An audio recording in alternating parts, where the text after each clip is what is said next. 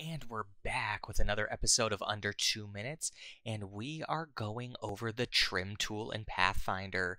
So this is similar to the minus front tool, but there's one key difference, and I'll show you exactly what that is. So if I take two shapes and I overlap them here, the trim tool is going to let me cut out that top object from the bottom object. So here we go. Let's highlight both. Let's click trim. And don't forget to ungroup with Pathfinder. So now this top rectangle has been cut out of this circle.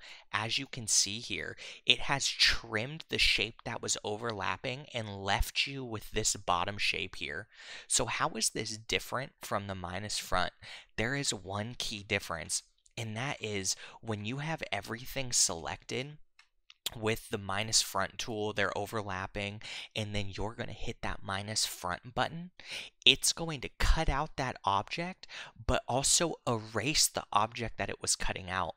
So this trim tool allows you to do those cuts, but keep everything intact depending on what you're working on. So it can be handy. I know some people only prefer cutting that object, but there are opportunities and times where you want to use that trim. You want to keep everything, and it comes in handy later. This will work when you're getting very intricate, but at least now you know how that trim works.